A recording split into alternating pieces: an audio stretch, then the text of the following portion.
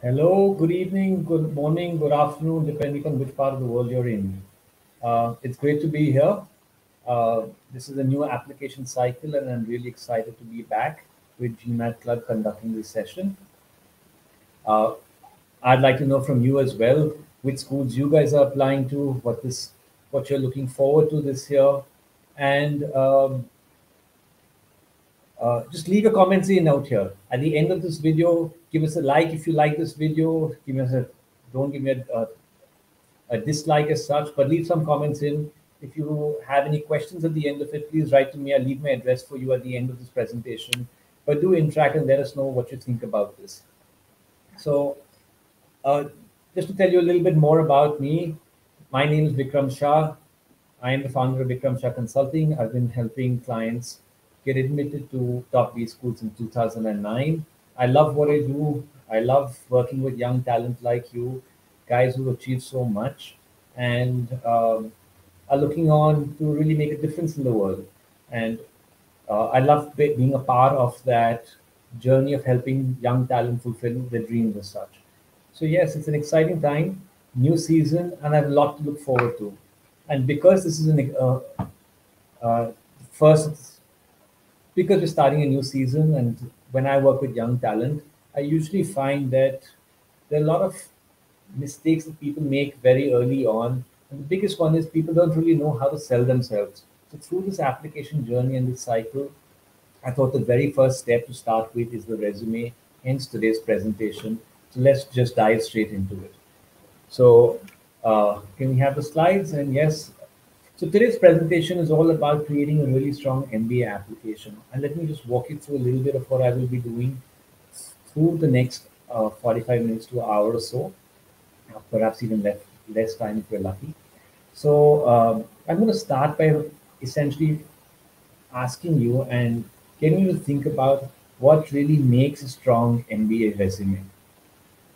Um, we then will get on to the difference between a job resume and an MBA resume, so you get to really see the differences and you know what to highlight in your story.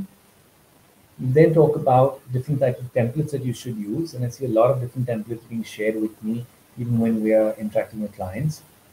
And from there on, I'm going to go on to help you learn how to construct a resume, first from a formatting perspective and secondly then from a content perspective. So hopefully by the end of this, you'll have a complete guide on creating a really strong resume. If there's anything that you feel that I've not covered through this session, then just leave a couple of comments for me and I'll try and get back to you, or drop me an email and again, we'll try and get back to you. I can see a lot of comments coming in, and great. Um, it's good. I'd like this to be as interactive as possible, and I'll try and address as many of the queries as possible. So let's start. Let me ask you, how important is the resume, especially in the MBA application process? I mean, is it just one of the small components of it, or does it have a lot of weightage? And the reason I ask you this is because it'll help you determine how much time you really want to spend uh, on creating a resume and at what stage of the MBA application you should be doing that. So I think you should think a little bit about how do admission committees use the resume. And usually that's the very first touch point that they will look at. Besides going through your application form, and then look at your resume and the information is clearly visible and uh, if it's articulate and the resume is clean, it probably catch their eye more and lead them want and make them want to look at the rest of your application. So it's not that people don't look at each and every component of your application, but it's a starting point. And from an applicant's perspective as well, I think it's the very first touch point for a candidate, and really, it's a short, concise piece of document which really helps you tell your story and put all your key content in. It'll help you understand what aspects of your story you don't want to focus on and what aspects you should focus on. From an interview perspective, it is probably the only document that the interviewer will have. A lot of the time, interviewers don't have access to the application file. They don't have access to your essays or your recommendations as such. They're usually blind interviews. So the only piece of paper that they have and the only information they have about you is on the resume. And that piece of paper is actually what's going to um, structure your conversation over the next 20 minutes, 30 minutes, 45 minutes, etc. So it's an extremely important part of it. For me, it's the very first item of the entire MBA application process that we start with. It is the backbone of the entire application. When you start on the resume, you usually will start with putting down all your content, and then we trim and we make sure that the most critical points are there in it. And we're not doing just a data dump, but I'll walk you through this process anyway. So I'm not going to answer this question. It's just food for thought and something that I want you to think about. How much time do you think that interviewers or admission committee members actually spend on a resume? Is it about 30 seconds? Is it a minute? Is it 2 minutes? Is it 5 minutes? Is it 10 minutes? Let me know. At the end of this presentation, I will come back to this question and again give you some food for thought. You can leave some comments in out here and we'll see how you're doing, because this very question will help you answer how much time you should actually spend on constructing your resume. Okay, so let's go and let me walk you through the difference between a job resume and an MBA resume. So they're not exactly the same. And why do I say that? Because when you're applying for a job, you're essentially applying for the very next position or an upgrade from where you currently are. You're not looking into the future 5 years down the line, 10 years down the line. So the sort of content that you present would be different. You'd probably highlight skills which are more relevant to your job. Whereas in the MBA, what schools are essentially looking at is your leadership potential, your ability to create an impact. They're looking at you into the future, seeing do you have the potential to really lead an organization. And you might find it strange, but you're saying, how would someone understand all of that from your resume? That was this early in your career. But that is essentially what schools are looking for. So it's something to think about the sort of content that you will present and what is possibly more acceptable for a job resume versus an MBA resume. So for example, in a job resume, people who are possibly going to read your resume are going to be from your industry. They're probably going to be from similar roles as well, or roles slightly higher up, and they'll understand exactly what you're going to be doing on a day-to-day basis. So it's absolutely okay to use jargon. I prefer not to, and I prefer to keep even job resumes very simple and easy to understand for any audience, but it's more acceptable for a job resume to use jargon. With regards to an MBA resume, you have no idea who's going to read it, what their background is. It could be read by the admissions committee member. It could be read by someone who's very senior, who's probably been uh, in the industry for about 30 years, someone who's about 60 years old, and doesn't even understand the new emerging industries. So you really want to simplify it for your audience so they can clearly understand what you bring to the table, the sort of skills that you bring to the table, the sort of impact that you can create on an organization. And you really want to avoid jargon. You really want to dumb down your language and really simplify it. With regards to a job resume, essentially, and for that matter, any resume, you only need two sections. Um, the first being experience, second education, and third others. The other section essentially will talk about things which are relevant to the job. So do you have uh, a work permit for that particular country? Do you speak languages which are relevant for that particular country, that particular job? Languages could also be uh, technical languages. So you really need to think about what you want to put in others. For a job resume, perhaps putting in extracurriculars is not that important.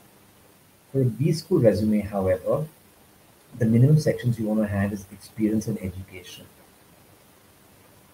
You can have other sections as well, and I would ask you to use your judgment and put in only sections which sell you. So, for example, if you have a lot of community service, perhaps you want to create a community service section.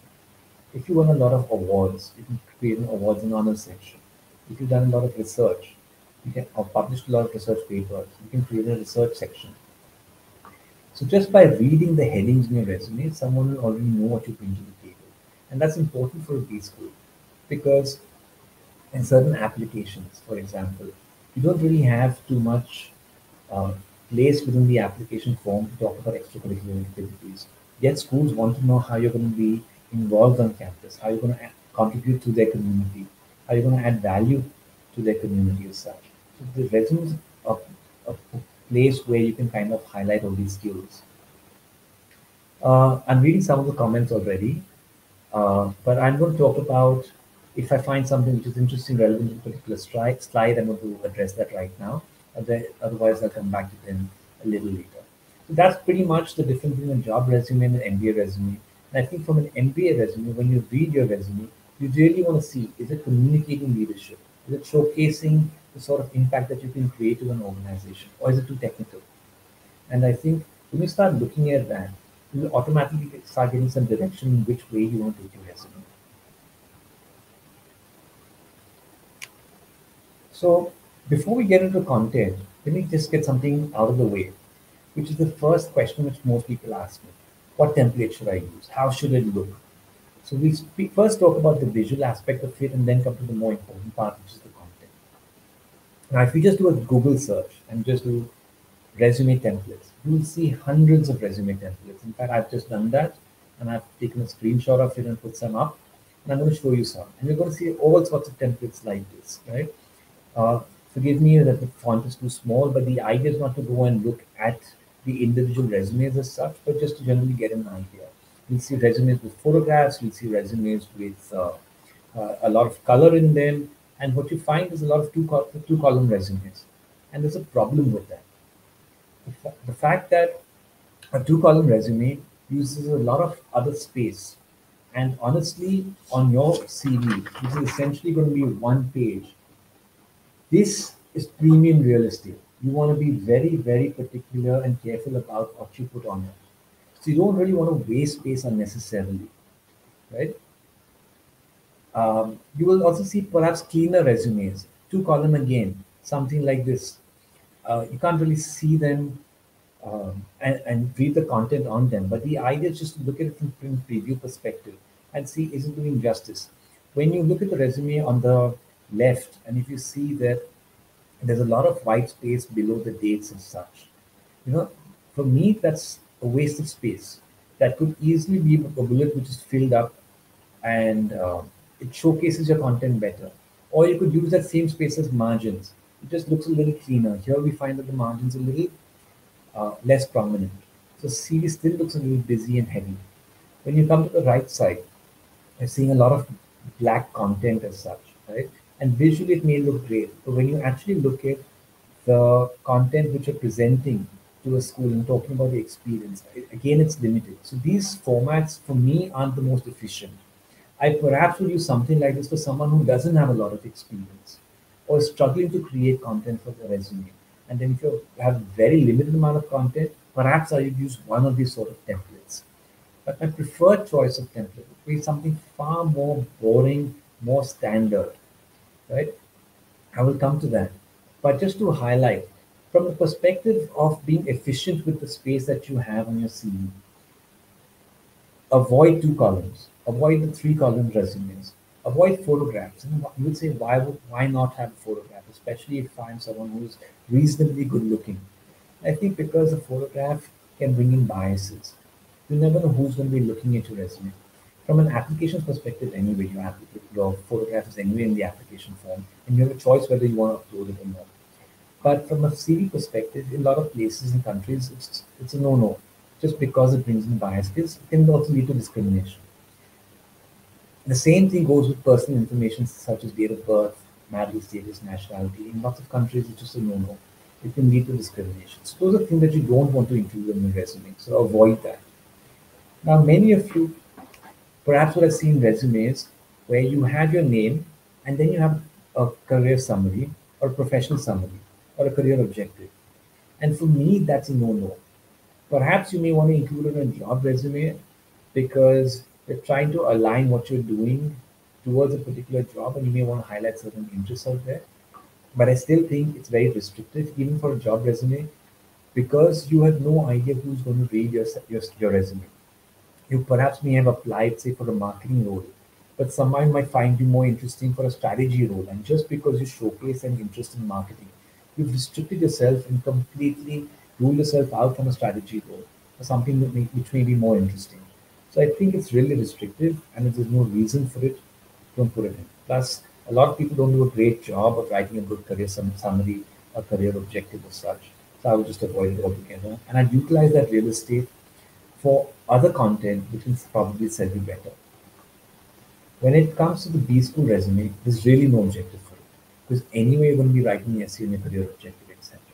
So there's no need for this, right? I mean, your entire CV is anyway uh, a summary of all your achievements and of the skills that you bring to the table and sort of impact that you can bring to the table. So there's no real need for this. So I would say avoid it and use the real estate much better. So what template should you use?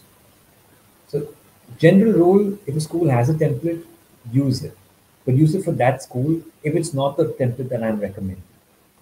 And the reason I say this again is because different schools have different templates. It's not that I agree with all of them, but in some cases you would have to. So for example, Carnegie Mellon has a two-page resume and it requires you to have your font size and font size 12. So it's pretty large. And if you're using a traditional resume, it may not be the way you present it. It wouldn't be the typical one-page CV. The school doesn't really have a template, but they're asking you to follow a particular style. At least that's what they have been doing for the last so many years. So in that case, you must use that rather than use your own judgment and apply your own template. Similarly, a lot of other schools like a Wharton or an MIT have their own templates, and I encourage you to use them. So that said, wherever a template is accessible, please use it. Otherwise, just keep it simple. Use a standard CV or or single page, and then right on top, you have your name with your contact details, etc. You're going to use single column. You're not going to use two columns. It's far more efficient. You probably can't see the content of this resume, but you can have a look at the image itself and get an idea of what it is, looks like in print preview. And then you can see some margins all around and some white space around the dates, and that actually kind of makes it clean and attractive. So the guidelines I would give is start with 1 inch margins all around, top, bottom, and on the sides. And then later you can play with it if you feel your content is not fitting in, or looking too crowded, or it's not being efficient enough. In terms of font size 10 is great. Sans serif, which means no curves, no Times New Roman, no Garamond, etc. It just makes it cleaner. It's easier to read. Again, unless the school tells you, please use serif fonts only, or preferred fonts are Times New Roman or something else, right? But otherwise, sans serif is the best. Arial is a great font, very efficient. You can use something like Calibri as well. And I know this is getting a little bit into the nitty-gritties, but this is just important. These are the small things which will make a difference to your resume. When I'm reviewing resumes, the initial versions of clients, I find that they tend to highlight a lot of things in bold, trying to highlight everything which is important on the resume. Realize one thing. What we're going to do is you're going to put in a lot of content initially, then remove a lot of it, and only retain the most important stuff. So from that perspective, if you're doing that, automatically what you have in your resume, everything is valuable. Everything is important. So you don't need to go further and highlight certain things. If you feel that you must do it, and though if it's avoidable, I'll encourage you to avoid it. But if you must do it, a couple of things here and there is fine. Because the more blacking you add to your resume, the more busy it's going to look at. And the more busy it looks like, I think you must consider your resume to be like an ad. If you look at any of the classical ads that you see in a newspaper, you're more likely to read ads which have less content and more white space. They're more engaging, they're more attractive, they're more the ones to really pull you in to read the content versus an IPO ad, which is just full of content and legal stuff. No one ever reads that stuff, right? The same thing with your resume. Keep it clean. So avoid extra stuff in bold. It just adds more blacking, it makes it more heavy. When you're looking at the bullets, you want to have ideally every bullet fit in one line, but some people say no, it's okay to go into two lines, and that's subjective. That's entirely up to you and how you wish to present your content. Just make it easy to read. Be consistent with the line spacing, be consistent with your heading, with your font sizes, with your spacing, with your dashes, etc. All your text you want to be left aligned. You don't want anything justified. What happens when they're justified? The spacing in between words isn't even. It's kind of like walking on stairs which aren't even. It's not the easiest to do. Plus, it doesn't look very neat. It may look neat from an essay when you look at it from far, but when you're actually reading it, it's not the easiest to do. So just make it somewhat easy in someone's eyes. Keep it left aligned. When you're talking about dates, mention the starting month and the ending month for every role. And this is really important. Sometimes I find that someone says, okay, I've been employed from 2019 to 2021. You could have been employed only from December 19 to January 21. But when you're writing, it's suggestive of perhaps January, perhaps September 19 to December 21. And the period that you've been engaged for is completely different. So how would someone know whether you've been engaged for a long time, whether you breaks in your career? So there's no way they would know that, right? So you really want to put that in your resume, especially because, like I said, a lot of the time your resume only goes out to an interviewer. That's the only piece of information that they have, and they want to be able to see everything holistically. And lastly, I would say when you're presenting your resume, everything reverse chronology. So you want to have the most recent content right on top, and then work backwards. What we find sometimes is I find clients putting in or candidates putting in education on top, where the most recent experience or the most recent content is the experience. Why would you put education on top? Just because you've seen it on a template? And perhaps you need to ask yourself, why is education there on the B School CV template? Perhaps it's because someone who's graduating from that school, that's the most recent experience that they have. So that's what they're selling. They're really selling their MBA degree, and that's the reason why they have education on top. So from an applicant's perspective, you want to have education on top. Sorry, you want to have experience on top and then education. And go in reverse chronology even within that particular section. So sometimes, especially when it comes to extracurriculars, I find that people are jumping around all the time. They start talking about something which they felt was really important and great that they did, but it was way back in 2012. Then they come to something more recent, which is in 2020. Then again, they go back to something in 2016. It kind of makes it confusing for the reader. So you want to present your information in a very simple manner. Just be consistent, go in reverse chronology. You can't go wrong. Very quick question, and you can put in the comments as well. Which of these three resumes would you read first? A, B, or C? Again, you're just looking at it from a purely visual perspective. Ask yourself which one you're more likely to read.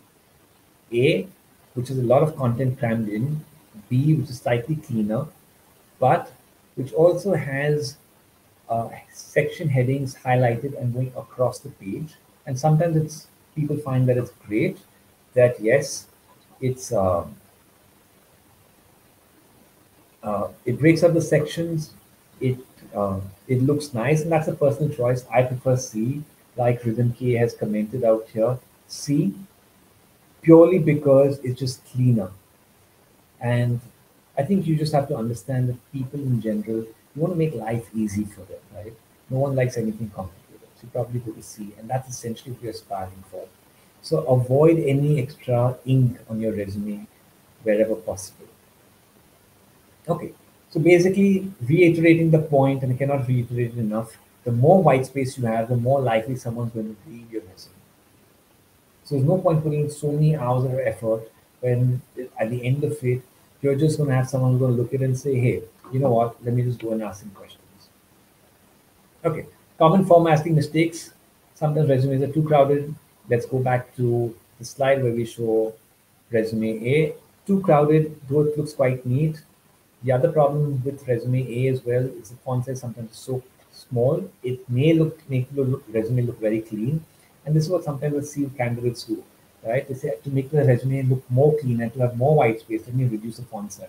So from 10, they go down to a 9, then to an 8, then to a 7, and then they change the font from an Arial to something really small as well. And ultimately, it's not legible. And that kind of beats the whole purpose of the resume. So yes, you want it to look clean, but you also want to print it out and make sure that's legible.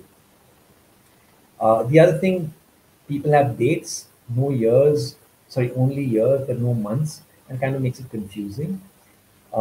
Very difficult for someone to realize how long you've been employed, and they're probably going to ask you all those technical questions um, and those housekeeping questions rather than asking more interesting questions about your experience. And the other thing is not in reverse terminology because it just makes it more confusing for the reader. So if you follow and you avoid these common formatting mistakes, you should be in a pretty good place. Now let's get on to content. And this is the most important part. Okay, so this is something that I typically ask at the very start of a presentation or start of a training on a resume. What is the purpose of a resume? In this case, we're doing it right now because we're getting into the crux of it, the content part of it, right? So you really need to ask yourself, what is the purpose of a resume in general, and then especially in the MBA application process? And if you come to think of it, the answer is fairly simple. The purpose of a resume is to get you an interview. It's not there to get you a job. It's there to evoke interest in your candidacy and get you that interview call. From the purpose of within an interview, you really want to focus on productive discussion on the experience that you want to share. You don't want to be talking about random things or just about life or just about all the other experiences that you've had. So supposing that you've achieved 100 different things in your career. On your resume, you want to put down the selective content that you really want to showcase and talk about. It's very unlikely people are going to talk about experiences outside of your resume in an interview. They're probably going to look at your resume as a base for the interview and for that discussion. So when you come to think about it, you don't want to make your resume a data dump as such. You want to be selective about what you put out there so you can fulfill those two criteria about really evoking interest in your candidacy and about facilitating a strong discussion on the experiences that you want to share within an interview. So let's get into the structure of a resume. I kind of touched upon this a little earlier as well, but you're going to say, okay, listen, Vikram, this is very, very basic, but let's just cover it. So you have a complete guideline on how to write a really strong resume. So you start with the company with your name and your contact details, and yes, you want to proofread that and make sure your contact details are all correct. Then you get on to a company name, a one-line description of your employer. So for example, if you say I'm employed by McLeod Ganj and Company, and you don't really have a description of your company, it's impossible for the reader to understand what that company does. So what should that one-line description of the company entail? A great way to start is just go to your company's website, look at the About Us section, you'll see a quick summary out there, and you further go and summarize that. But essentially, you want to put things in perspective. What is the size of that company? What sort of industry is it operating in?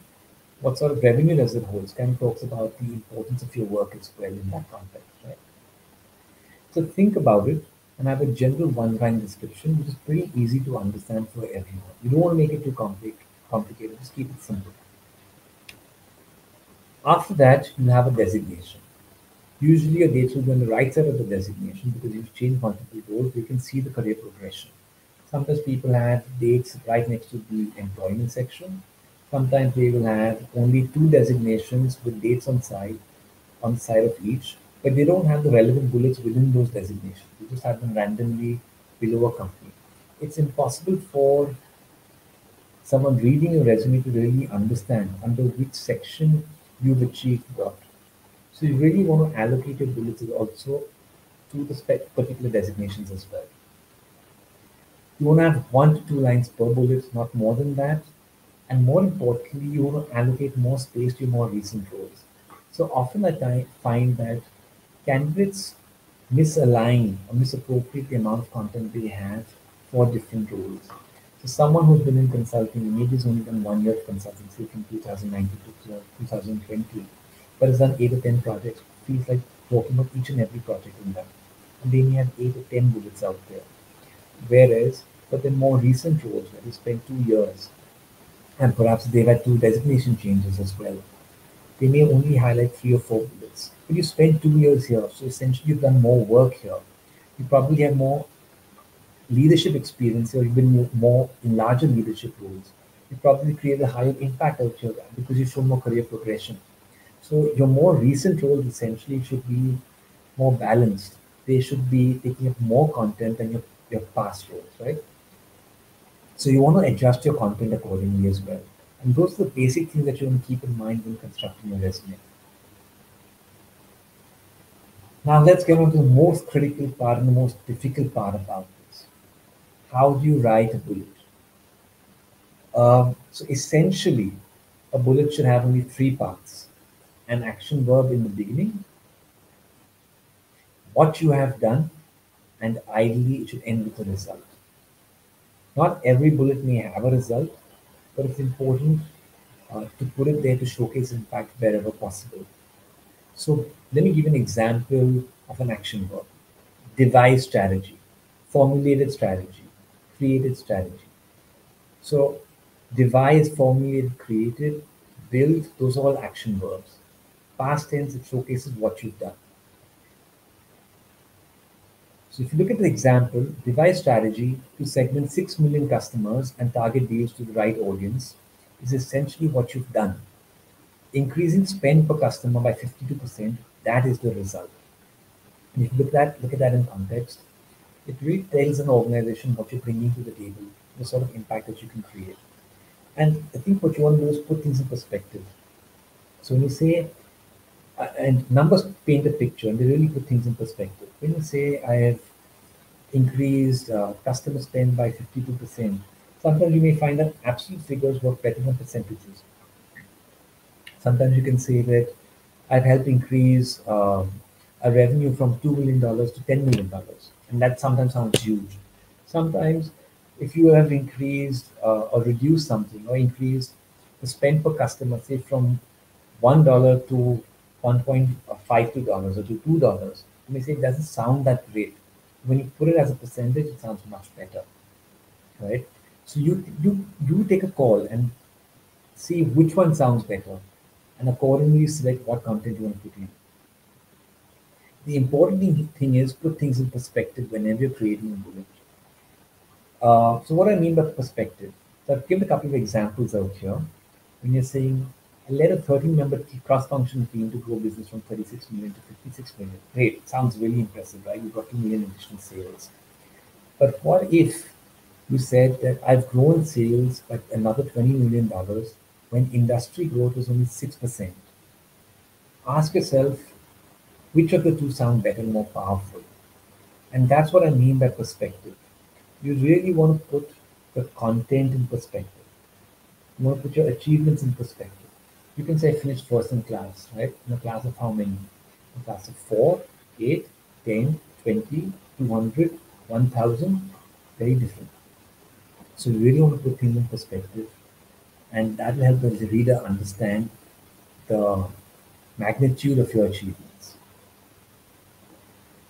Okay, so coming back to bullets, I think the important part of this is that you must, especially for an MBA resume, keep your language simple. Avoid jargon. Again, like I'm repeating, you have no idea who's going to be reading it, what their background is, whether they understand the language from your industry or not. So imagine you read a bullet like this. This is a bullet you have taken from a former client's resume. Took ownership to implement user onboarding using HLD, LLD, unit and Scrum testing. I'm not from the tech industry. I don't understand any of this. So automatically, you're not talking to me, possibly talking to yourself. You really want to simplify, right? And if you're trying to say, you can say, oh, I took ownership. But is that really a great action word? Perhaps not. So you want to go back and ask yourself, what did I do? Did I own something? Did I implement something? Ask yourself that. And then go back to the previous slide that I shared and start each bullet with an action verb. Really simplify what have you done and ideally try and end with a result. A bullet like this doesn't really showcase the result to me, especially in layperson language. So keep it simple, keep it very easy. Uh, Now, let me give you some tips for creating bullets, right? So when you want to create a bullet and you're really thinking about all these action verbs and all of that, make a list of action verbs. You can easily Google. You can write to me and you can get some action verbs from me as well. Don't worry, I'll share a list with you. And ask yourself, have I really employed any of these skills? Right? Have I planned something? Have I analyzed something? Have I identified any problems in a company? Have I led any project? Have I managed anything? Make a list of action verbs. Ask yourself, have I employed any of these? And make a list of all the skills that you have engaged and create a data dump. Go beyond one page as possible because essentially you want to sell skills and skills which are relevant to the school, right? So start doing that. Another way to look at it is go back to your job description. You probably have an offer letter from a company or an initial job description, and that's a great place to start. You probably tell you that listen, your role requires you to analyze, it requires you to mentor people, it requires you to manage projects, it requires you to generate new business, and then you've got a whole bunch of action verbs as well. It's a great place to start in terms of creating action verbs and creating your bullets. And that way you can understand the sort of value you can bring to the table. Right? So examples of some action verbs. Led, headed, guided, all of those showcase leadership skills. If you see words like solved, resolved, you're showcasing problem solving skills. If you're showcasing words like created, developed, devised, formulated, you're showcasing creativity. If I see bullets such as restructure, plan, I can see your planning skills. If I see analyze, identify, discover, I can see investigative skills. If I see words like collaborated, motivated, mediated, I can see your people skills. And all of this kind of showcases leadership. And this kind of showcases the sort of skills that you bring to the table. It highlights leadership qualities that you're bringing to the day school and your potential for leading in the future. So you think about it and make a list of action verbs. Ask yourself, have I engaged any of these skills? Have I used any of these skills at work? If yes, sure, start a bullet with those action verbs and write the rest of it. What have I done? What is the result of that? So common mistakes that I find with content. And I think when you're going through this, you want to keep this at the back of your mind, right? A lot of people start with an action verb, but then sometimes you find that those action verbs suddenly sway away and they move away from that, and suddenly the bullet starts with successfully, or it starts with something else. Only person to do this. So why are you breaking away from that? Continue with that theme of action verbs. The other thing that sometimes we find that people haven't really thought through the action verbs that they used. So what do I mean by that? Sometimes people write, I coordinated efforts of so many people. Sure, but um, being a coordinator, is that a great place to be in? Perhaps yes, perhaps no. Sometimes it could be sound very mundane and very menial.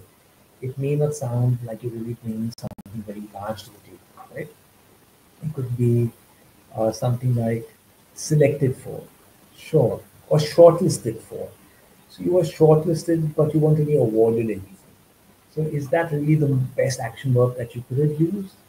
Nominated for. Sometimes people say, oh, I was nominated for something. Great. And this brings me to the second point. Sometimes you think that something is selling you, but it's not really. So I was nominated for an award, but I didn't actually win.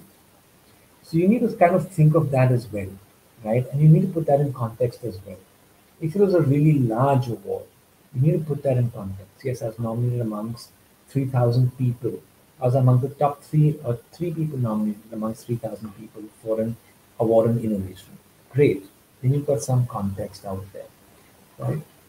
So you want to be the judge of that. Sometimes people write, I finished in the top 25% of my class.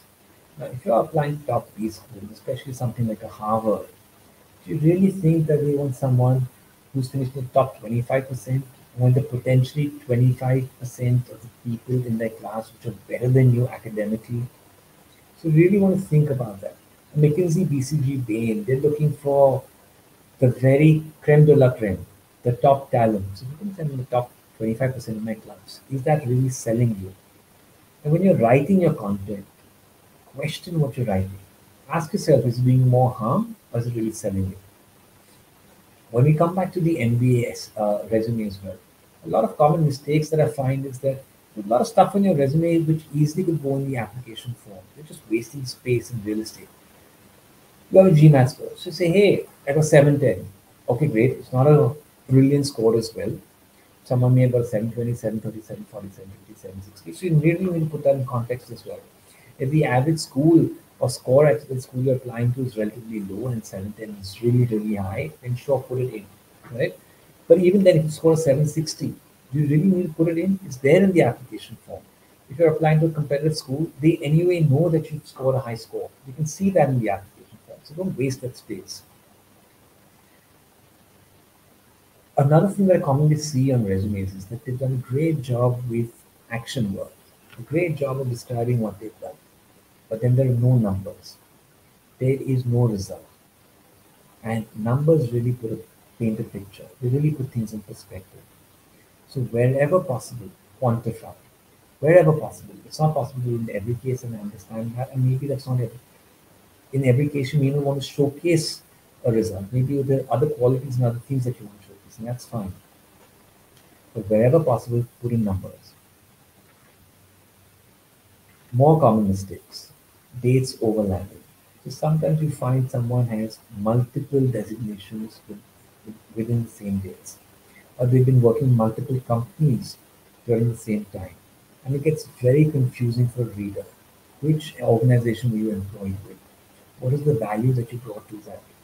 So rather than creating confusion, you need to preempt all of this. And then you want to showcase and tell your story well on the resume. So if you have one overlap of dates, see how you can highlight it, how you can explain that. Another common mistake, not proofreading. And this essentially happens to people, and I find this in very often, spelling errors in their email address. Sometimes you find that people leave spaces which are numbers they want to fill in later on the resume while they're drafting it. They just leave an XXX million and they just leave it and goes to school and suddenly say, hey, I haven't filled this in yet, and then two, three places and it just looks like a shoddy job. You're not really paying attention to it. And that's not, it's the small things which can really make sure that you get dinged from the school. Kind of avoid that, right? Just do a proper proofread, a thorough proofread, get a second set of eyes on it. And um, usually this happens when you have people interviewing that you get carried away with the numbers that you put in your resume. You say, hey, you know what, it sounds better. Coming uh, fifth in class sounds much better than coming in the top 10, right? So you start exaggerating. And then you get carried away with it. And then you suddenly find that there's no way to defend those numbers. So don't exaggerate, right? Whatever numbers you put on your resume, be ready to defend them, especially in an interview. When in doubt, guesstimate, but be on the more conservative side. It's better to do that than to exaggerate. So when you're constructing your bullets, initially don't give yourself so many parameters. Just write. And then at the end of it, when you're selecting and you're editing, come back to these common mistakes, look at this again and again, and ask yourself, does this make sense for me? Excuse me. So I've come pretty much to the end of the presentation and the guidelines on how to construct a really strong MBA resume. But at the end of it, though I walked you through the process of creating bullets, let me tell you, the hardest part of this entire exercise itself is creating those bullets. It's not easy. It's not really easy to question what have I really done? Where is the value add that I've brought in? What is the sort of impact that I've created? You really need to think hard about what you've done.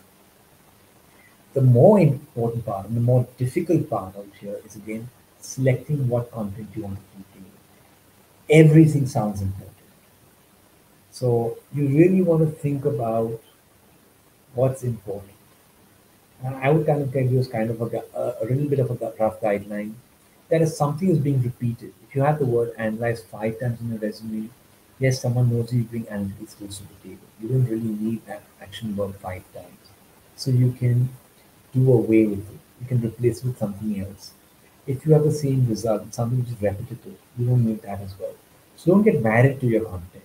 Ask yourself, is it selling you? Is the content that you put on your resume stuff that you want to talk about? What is the more important stuff that you want to talk about? And use that as a guideline to help you shortlist the sort of content that you want in your resume. One more thing, I also find that people spend way too much time formatting a resume rather than creating content. And why do I say this again? I say this because usually people do a Google search for templates for resume. Then you see these great websites which have all these fancy templates, and they'll say create a resume in 5 minutes. And you get excited and you start typing, typing, typing, and you're done in 5 minutes or 10 minutes. But then you have to ask yourself, how much thought you really put have you put into your resume? Um, if that's a starting point, and that's a really critical point of your application, if that's really going to make your application stand out at the very beginning, if that's the only piece of content that interviewers have of you, I've really done it justice. And this is all the more important for job essays or job resumes as well. That resume is going to open up doors for you. It's going to, um, it's really going to sell you. So if you're not going to do a good job or give that the resume that sort of importance and that sort of time to edit, then I think you really need to question uh, the different aspects of your application and such and what's important, what's not. And as a guideline, I think another consultant had repeated this in a presentation a couple of years ago, and I'm going to reiterate it as well, because this was a study done by GMAT a few years ago, and they actually asked candidates what the most important, sorry, they asked B school admission officers what the most important aspects of the MBA application. And number one was your undergraduate GPA, and someone out here has commented on having a low GPA. And yes, it does make a difference. It, it's pretty strong weightage on your CGPA, especially at certain schools. So if you have a low GPA, that may affect you. The second most important thing perhaps was the GMAT score. The third most important thing was the resume. Then came essays and recommendations and other things, right? So just something for you to think about. Sometimes people spend way too much time just editing essays and refining essays, when perhaps you should have spent an equal amount of time on just getting your story right through the resume. I usually like to start with doing the resume first. We usually spend 2 to 3 weeks with our clients and just getting their resume right and constructing the story through that. We finish applications and we revisit the resume to see if your stories have or your accomplishments have been captured by the resume itself and they're kind of corresponding what you're writing in your essays, and then you want to revisit both. So I think it's an extremely important part. If any of you guys are struggling with creating bullets or figuring out what content that you want to retain in your resume, I mean, get in touch with us. We're great at doing this. We'd be happy to help you. Obviously, it's going to be for a fee. It's not going to be free. If you want to learn more about the sort of services that we provide, please visit our website, vikramshaconsulting.com. Write to me if you find this presentation useful, if you find that you want a list of action verbs that you want to consider. Write to me at mb@vikramshah.com. Here are my contact details. Write to me and I'll see how I can help. If you want to inquire about any of the services that we provide as well, visit our website and uh, we'll try and help you out. Um, this has been a kind of an academic presentation. I've tried to make it interesting as possible by giving examples. I'm sorry if I've bored you, but I do hope you find this useful. I do hope this will help you create or give you the tools and the guidelines to create a really strong resume, both for a job and especially for your MBA applications. I'm really excited about the new season. I hope you are able to project your story and tell it really well, and then we give you some tools that will help you. Please Write in the comments if you found this presentation useful, if you'd like to see more content such as this, what you liked, what you didn't like, etc. And it will be a good guideline. If you have any questions, feel free to shoot now. I'm going to wait for a couple of minutes to see what questions there are, especially regarding the resume. Otherwise, feel free to write to me as well separately, and I'll be happy to answer those. I'm going to wait for a couple of minutes, and if there are any great comments out here, I'm going to answer those, right? Thank you so much. I'm going to switch out of the presentation and just await some comments if there are any.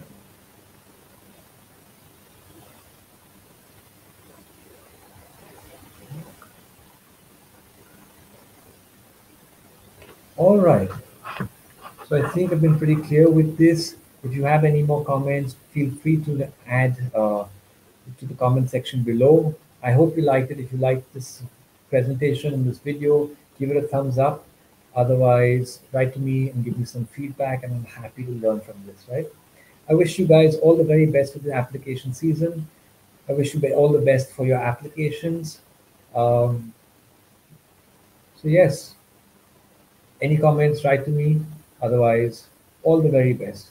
Good evening, good morning, good afternoon from whichever part of the world you're in, and see you soon. All the best for your applications. Thank you very much.